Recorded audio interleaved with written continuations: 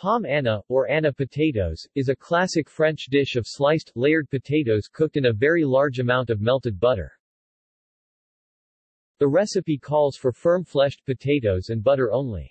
Potatoes are peeled and sliced very thin. The slices, salted and peppered, are layered into a pan, see below, generously doused with clarified butter, and baked, fried until they form a cake. Then they are turned upside down every 10 minutes until the outside is golden and crisp. At the end of the cooking period, the dish is unmolded and forms a cake 6 to 8 inches 15 to 20 centimeters in diameter and about 2 inches 5.1 centimeters high. It is then cut in wedges and served immediately on a hot plate, usually accompanying roasted meats.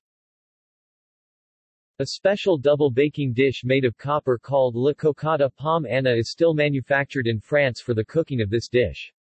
It consists of upper and lower halves which fit into each other so that the whole vessel with its contents can be inverted during cooking. History.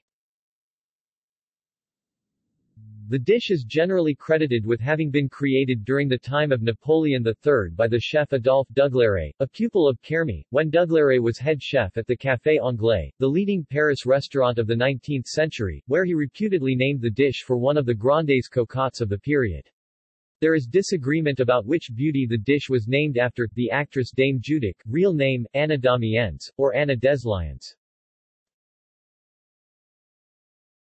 See also: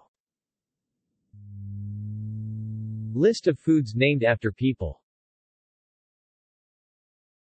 References